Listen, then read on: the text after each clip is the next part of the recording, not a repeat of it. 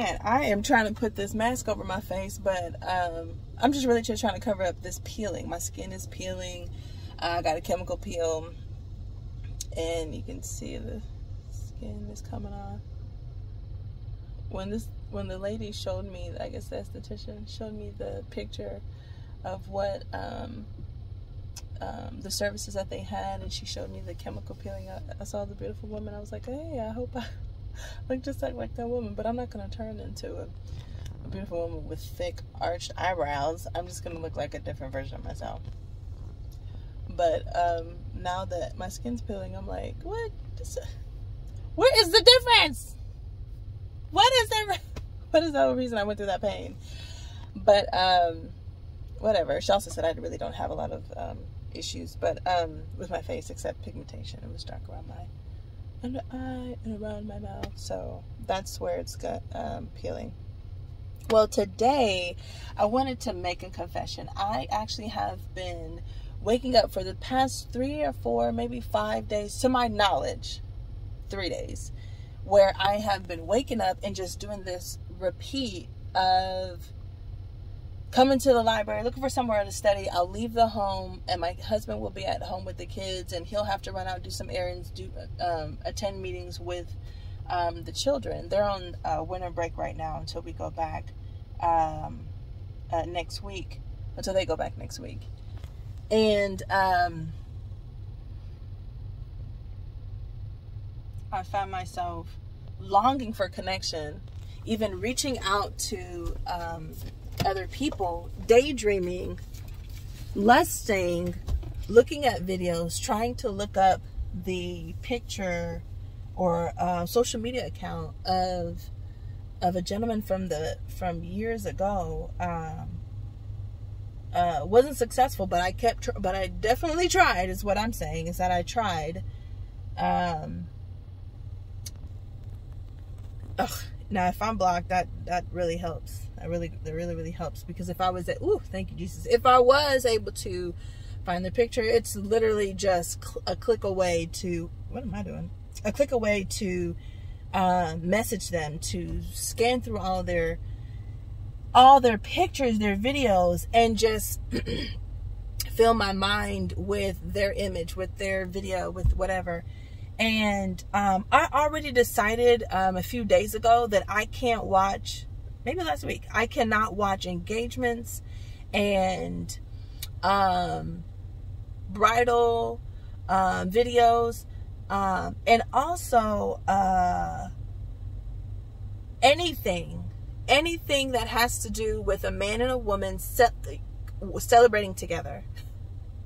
I can't. So, and the reason is because I'm not there with my husband where we're doing anything together. So to see a man and a woman working on one accord is it considered a trigger? For lack of better words, I'm going to use it as a trigger. I'm going to use the term trigger. It ignites in me jealousy, envy, desire, discontent. So I can't watch it. I should not watch it. Okay, it's not that I can. My eyes work. The video is operable. It's viewable. I can. I should not watch it. It sends me into a place of displeasure of my own life. Okay. Now, but what am I doing to rid myself of this as a problem? What am I doing to make sure to rid myself of this problem, to where I can't watch people enjoying each other and celebrating baby showers and gender reveals and anything together? I try to look up couples celebrating each promotions and businesses together, and for some reason I thought that would be something that I can participate in, something I can watch. But it's literally, if it's a male and female, especially if it was black, it was just more intense if it was just black for me, because I could actually impose myself. I'm the woman, and this is that guy is my spouse. No, I shouldn't do any of that. So none of that's gonna work. So just know. And what I've also set myself into was start searching for past guys I used to talk casually with, or just anything, and I would less about them in my mind. So trying to reach out to guys on social media, it is cheating even in that state. I wasn't able to locate their picture or their account. I mean, I'm confident that they still have. If I'm blocked or whatever, I think that's not something where I need to focus on. I need to focus on the fact that what my intention was to reach out, have a conversation, reach out, rekindle, reconnect. That's one. Me, in my mind, I've been daydreaming a lot. Woo! Daydreaming, being on trips, daydreaming, and the videos that I'm watching, that's what I'm dreaming about. The short clips, like the reels on, is it Instagram? Reels on Instagram, and then videos on TikTok, and just videos and images, mostly videos. So mostly videos, I will see pieces and clips of a moment in time from other relationships, and that's what I'll dream about. I'll dream about, that's my hand on his shoulder, that's my foot and we're playing footsie, that's me looking into the mirror and then he's standing right behind me, and most of the time it's not my spouse, it's me and that guy. This guy, scroll up, me and that guy, scroll up, me and that guy. That's discontent, right? Discontent and envy. Yeah, not jealousy, just discontent and envy. So those are two different things, right? The lust is I think me reaching out, that's adultery. Me putting my self in those videos, that's discontent. So anyway, all of that, those are manifestations of what I'm not doing at home. So at home, what I'm doing, I'll wake up, I'll say hi, hello, that's it. I'll go shower, I'll post a video, I'll read my Bible, good Christian girl, and as soon as I stand up, all that stay right there in that air, and that I'll just keep right then and there. I won't apply it. I didn't turn my camera around, my bad. I won't apply it. And then the application and the lack of the application is the reason why I am discontent, not happy with what I got.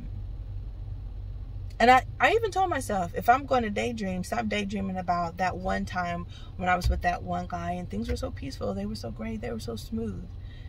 Because I do know the hardship in this marriage has forced me to run to God and come to know what it is I need to work on. It has made me aware of the laundry list of things, of characteristic traits that I am exuding that I did not know I was exuding.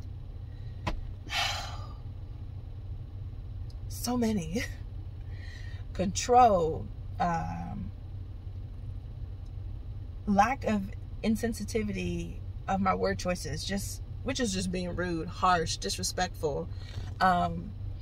Anytime you talk to someone that is an authority figure and you elevate yourself to their level, that's the first thing that's wrong. But how you talk to them is a reflection of where you place them, of how you see them. And so, because I've put myself on my level with my husband, I've been talking all kinds of ways, in the same way I talk to my girlfriends, which is okay, because they give that, I give that, and our relationship is strong. However, with someone that's an authority figure, and they're aware of their authority figure, they're aware of their authority, and your lack of your recognition of it, that's the formula to the discord. That's the formula to the dissension. That's the formula to the dislike between the both of you. Or the dislike from the authority figure and the oblivion from the person who's that's just coming off disrespectful, which is me. So, finally got it. I'm disrespectful. Finally got it. And I'm disrespectful because I have been speaking to him without inculcating and practicing permission, requesting, his knowledge and his opinion on things, and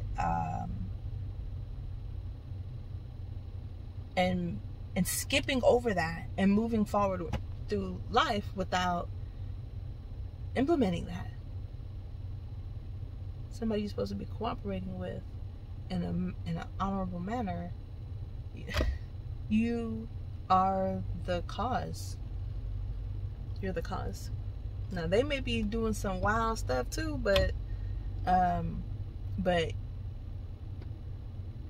it would be easier to see if you wouldn't muddy up the water with your own contribution. So that's what I've been doing. Now, now that I'm aware of that, because I actually found that out days ago, I've been asking myself, why can't I at least get conversation from him? He don't say nothing to me neither. And anytime I talk like that, I'm trying to remove the responsibility of what I'm supposed to be doing and trying to bring him into the light. So, hey, you're supposed to be doing stuff too. John chapter 1 verse 1 John chapter 4 verse 18 says, there's no fear in love. And the person who acts in fear is in fear of punishment. And they haven't been perfected in love. They haven't been perfected in love. I want to be perfected in love. I'm not perfected in love. I want to be perfect. Father God, perfect me in love. That's going to be a process. That means to me, I've read this before. I remember reading it 5 years ago, and I was just like, what? What is that even? What? Oh my God, this is for the elite thinking people. What? I fear even having a conversation with my spouse because I feel like it's going to blow up. I fear saying anything above, anything around, anything other than good morning because I feel it's going to be challenged and disputed. And it's not going to come out right. And I'm right. Anybody that is talking to someone else that they don't revere and uphold, what you say is going to come out wrong.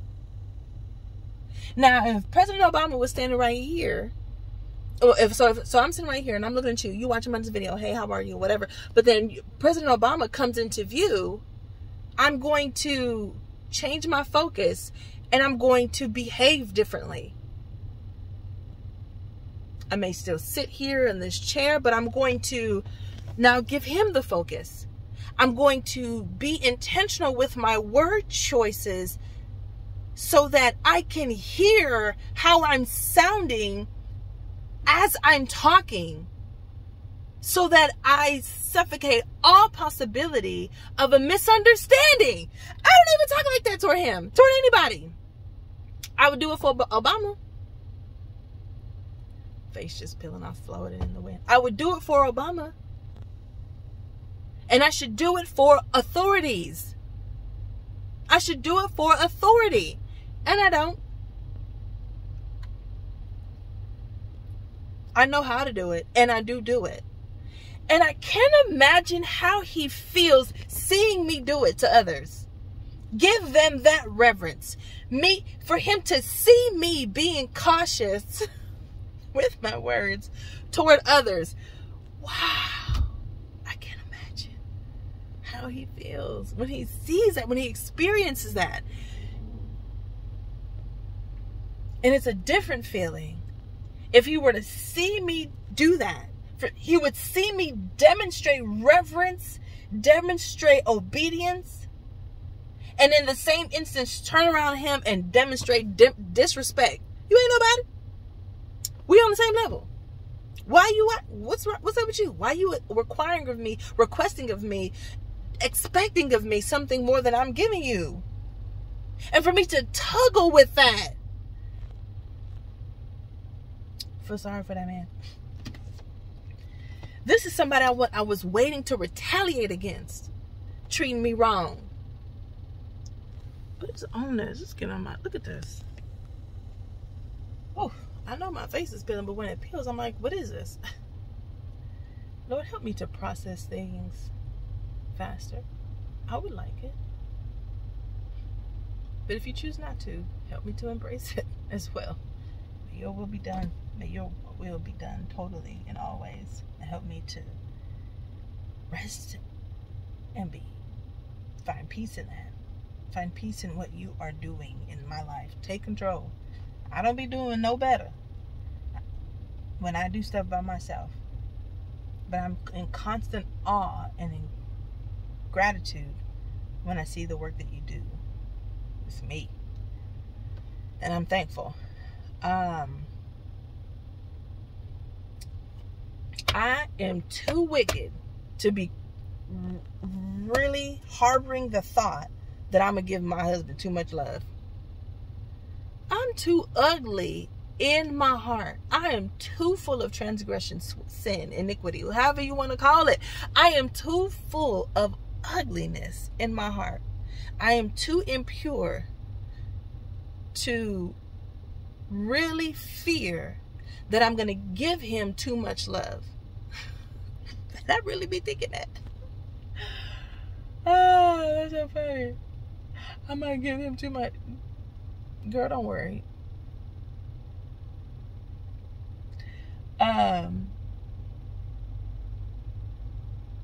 And those sound really different. I remember not saying, I wake up every morning and then I won't say anything past good morning. And I'm fearful of not getting into an argument. But I really do have that control. The Bible says harsh words, soft words turn away, gentle words turn away a harsh answer. Gentle words turn away a harsh answer. Which just means that you can literally be soft and gentle in your words, in your expression of yourself, in your speech, which I do struggle with. In my speech, which I have become aware of and am in awareness. I stand in my awareness. I mean, I struggled before. I was oblivious before, but I'm aware of it now. So, and by aware, in the instance when I know that I have failed before, when I'm in those environments, when I'm in those situations, I do what I know has worked in the past. And so that's different from struggling. But me not saying anything past hello to my spouse is the fear. And I'm not perfected in love. So when it says there is no fear in love, but perfect love casts out fear, because fear involves torment. So I was thinking that the punishment, the torment, was going to be another argument between he and I. However, I do have the capability to not allow it there. Even if he were to blow up, my soft and gentle answer, according to the scripture, would resort to a gentle response from him.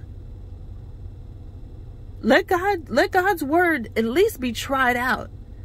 At least try it. When you do that, you are abiding. When you do God's word, you're abiding. Not when you read it. Not when you memorize it. Not when you recite it. Not when you tell it to other people. Not when you write it down. When you do it.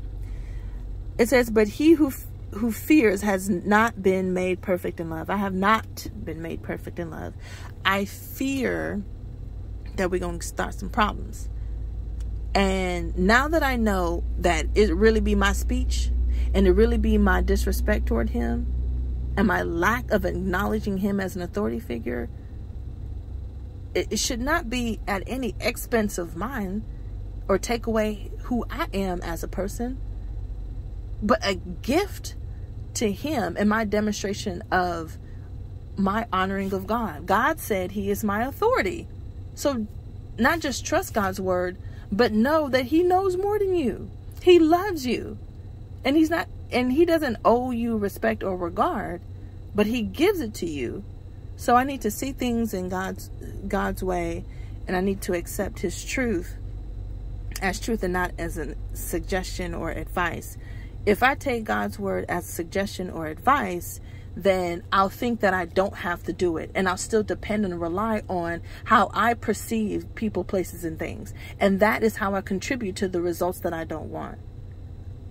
I see God's word as truth, and then you'll be eager to apply his word. You'll be eager to respond to this person or this place or this thing in the way that God has asked you to biblically, and see God work. So I just did a video before this, and I posted it. It's got the same yellow shirt, same earrings, and that video is saying, it's me celebrating how I spoke with my spouse about something, and it didn't turn into an argument. I wrote a whole book, and on my other channel I talk about that book, Argue Awareness, how to get out of the cyclical pattern of arguing. And here I am, I just finished talking to him. And yes, although I talk about speech in that book, I really do need to emphasize our contribution to the results that we don't want. Our contribution to the results that we don't want. Our contribution to the results that we don't want. We cannot take the world's advice, things off social media or whatever, unless those things are biblically or from the scripture. Apply the scripture, and the scripture says that a gentle answer turns away wrath. Wrath is anger, rage. So a gentle answer. And what is gentleness? Gentleness is one of the ways that the Holy Spirit can manifest in you. We can literally pray and ask for the Holy Spirit to come into our heart and take over, take control, and just really manifest over and over without end in our speech, in our thoughts, in our heart. And there's no delay in that. God answers that. And you will, because I have. And I really want you to know that God has allowed me to see how Yahweh can use your mouth and blow your mind. I have said things that I was shocked that I was saying. And it was amazing at how gentle and how kind and how loving and how respectful and how reverential it was. God continued to do that work. God continued to do the work in me. God continued to perfect me in love. And I pray that he does the same in you, if you so choose.